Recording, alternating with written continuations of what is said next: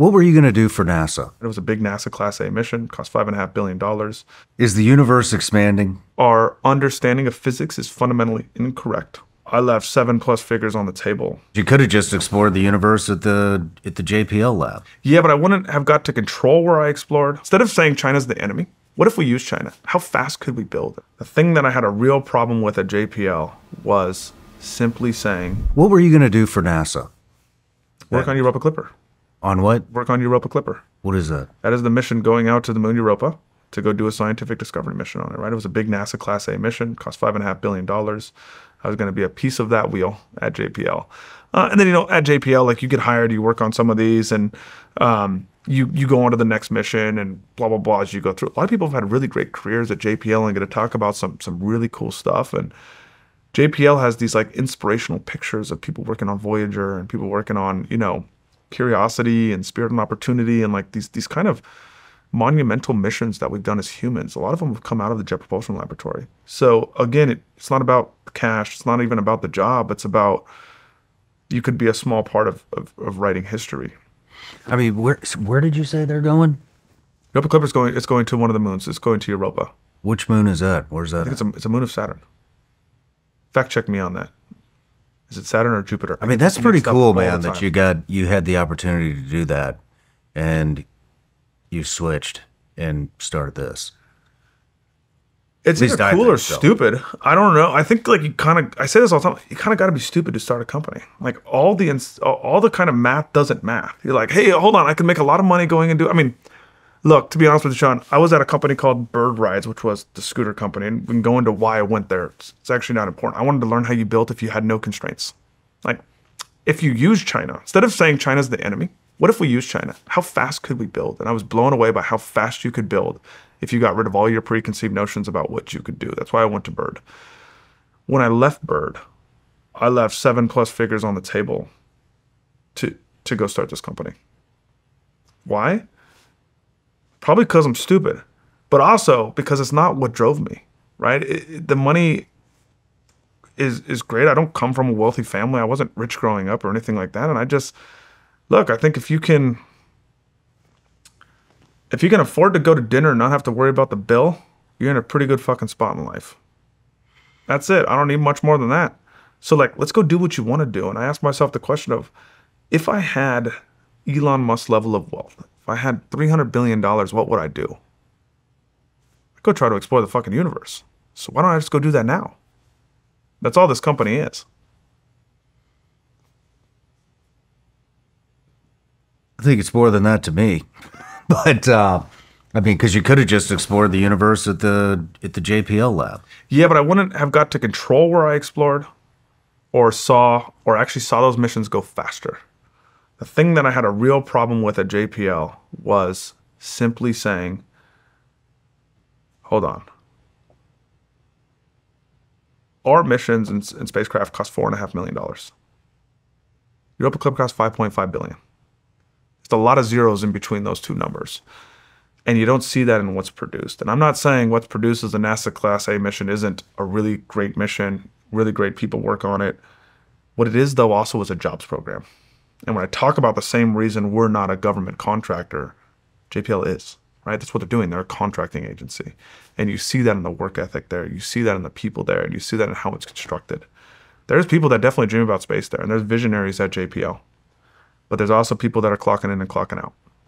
And that kind of culture just doesn't attract me. It doesn't interest me. When I want to do something, I want to go all in to the point where it's unhealthy.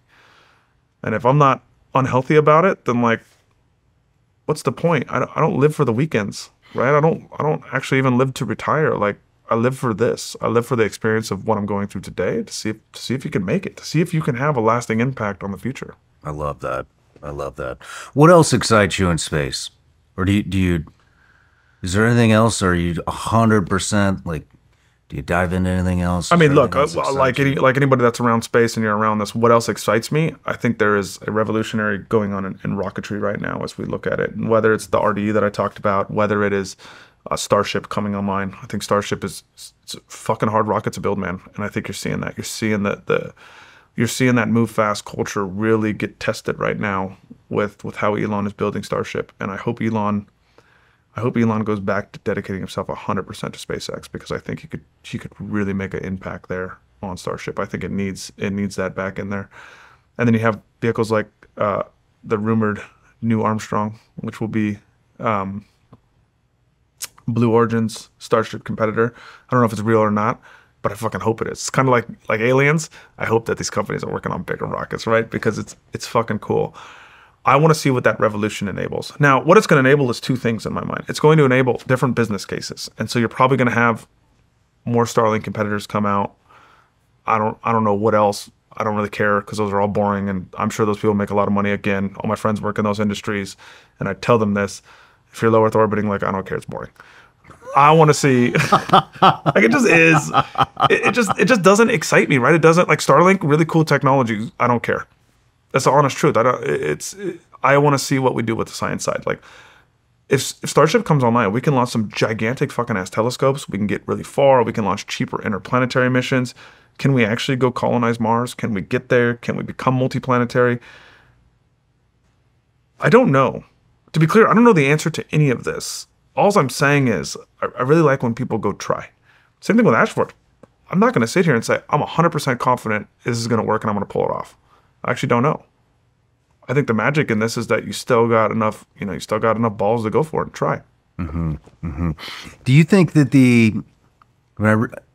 this is what I watch at night. I just fall asleep to space documentaries. I fall asleep to war documentaries. So my wife laughs at me all the time. She's like, dude, you're literally listening to people like die in Vietnam and you just pass out to that. Like, that's how you go to sleep. I'm like, yeah, it's kind of, it's a great stories, right? Like, is the universe expanding? So when we look at, again, I'm not a physicist or scientist, so I'm probably going to get shit on for this. But what I'll say is when we look at data from telescopes and we see light shifts on galaxies, they appear to be moving away from us. And so the logical thing you can draw from that is that the universe, again, it is a hypothesis based on an observation we have in space. So we've seen something that happens. We've seen a redshift out of these galaxies. We think they're moving away from us. Everything's moving away from everything each other, is moving right? away well, not everything. Andromeda's moving towards us, right? So not everything is moving away from us. Certain things are moving away from our galaxy. And when we look at that, we can make the assumption that the universe is expanding. And we have no fucking idea why, right? We don't know why it's accelerating. So there's two ways you can look at this. You can either say, well, probably three actually. The universe is expanding. Our understanding of physics is fundamentally incorrect. Our understanding of how to take these scientific measurements is incorrect. I think we understand how to take scientific instruments. I think you have to say, is our basic thesis for physics correct or are we missing something? And I think there's a lot of holes in our modern way of physics, but it does a really good job of explaining all the phenomenon that we witness today and we see here. And it kind of falls apart at the super small and the super large. And we don't know why. But it's really, really interesting to go talk to some of these people that are going and trying to solve these problems and the math they do and the way they look at this. I mean, Kip Thorne's discovery of gravity waves was essentially just math equations. And he said, like, I see this in mathematics. I should be able to see it. And here's how I think we would be able to see it. And that's pretty fucking cool, man, that we can go from that level of understanding of math and make observations that then 20 years later we can detect as gravity waves, right? And see these experimental results. And so, is the universe expanding? We observe it to be expanding. Is it or is it not?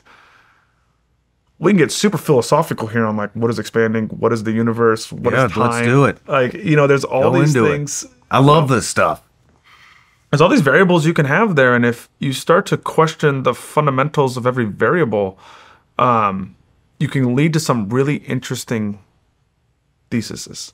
And so, like I said, there's a thesis called variable light theory that light is not static, that we don't think the speed of light is a constant. That obviously goes counteractive to all other physics, right? And probably I just talked to somebody, totally wrong. It was Baji Bhatt, who is sending up satellites and wants to beam solar energy back into Earth. He was talking about, I think it was him, he had mentioned that we've recently frozen light. I don't know how you freeze light, but that's pretty sick. But that Me sounds neither. cool. But they said that I think it was him that was talking about it that had mentioned that we have found a way to freeze light. So this is where the math becomes super important, because we say we can't travel faster than light. That's wrong. We can't travel faster than light in a vacuum. We can travel faster than light in different mediums, right? And so like there's all these different ways to chalk up what we're talking about and how you take your assumptions and make them different. And this is where the math and the details matter. Details matter a lot. And we start to talk about these kind of math equations and the way we look at physics, like you got to dive into detail. So what does freezing light mean? Did we go really cold? Did we use a different medium? Does it mean it just slowed down? You know, how do we look at this? Like people love to put Hollywood on top of these physics discoveries. Mm-hmm. And the reality is they're not usually that Hollywood. They're actually usually pretty mundane and boring. And that's why I think, going back to my original point, is like, I really think you should do this, Shawn. It's just like, when you're reading one of those, just call the fucking author. We will call the paper and say like, hey, what does this mean? Or I was talking about call Kip Thorne. He's at Caltech. Like, he will pick up the phone. When I was at NASA Goddard, there was a guy named John Mathis. And he discovered the background radiation of the universe. Won a Nobel Prize for it, right? With the mission in 92, I think it was, that took that famous picture of the background radiation of the universe. I literally just walked up to his office and was like, can I talk with you? And he's like, dude, come in. I'm just working on this. Like, come in. What do you want to talk about? And I'm like, these people, we kind of hold them up as like these fictitious characters that are different than us. They're all just people. They're all just humans. Yeah, some of them are fucking total oddballs. But like what they are not is celebrities. And I think that's important because that means they're accessible. And as soon as these things become celebrities where we're watching documentaries on them, usually that math has been convoluted so much to help explain it to us as laymen that you're actually not getting the true story of what's happening. And in some cases, you'll have the original authors of these papers or these theories come out and say like, it's actually not what I was saying at all. Like, this doesn't make any sense. It's not what I meant at all by this. I mean, a good one, again, the Psyche Asteroid saying it's worth $100 quadrillion. Talk to Lindy about it. She's the PI for the NASA Psyche mission. She's like, this is not what I meant. I didn't mean like, oh yeah, it's what I was trying to equate for how much is on this, how much material is here in forms somebody else can understand. But that's been taken differently. And, that's kind of how this works. So a couple of questions just from what you were talking about. One, I want to talk about background radiation in space. I don't know what that is. But before that, you mentioned traveling faster than the speed of light in other mediums. What do you mean by that? Light travels slower in metal. Okay, so what does that even mean? Because it seems like you put a chunk of metal in front of light and it doesn't go through the other side. It blocks it. So what does that mean that it travels slower through metal? Any kind of fiber, whether there's a whole bunch of ways, I guess, to slow down light. Mm-hmm. Whether you talk about fiber optics, it's going to go slower, and this is because the photons are hitting other atoms and being deflected. Light, what I'm getting at there is when we talk about these equations, though, the details matter, right? When we say light travels at a constant speed, we're referring to light in a vacuum. And so all of these ways we describe this science, again, those variables are the important piece of it. And if we forget about those other variables, we lead ourselves to believe falsehoods that are not true. No matter where you're watching Shawn Ryan Show from, if you get anything out of this, please like, comment, subscribe, and most importantly, share this everywhere you possibly can. And if you're feeling extra generous, please leave us a review on Apple and Spotify podcasts.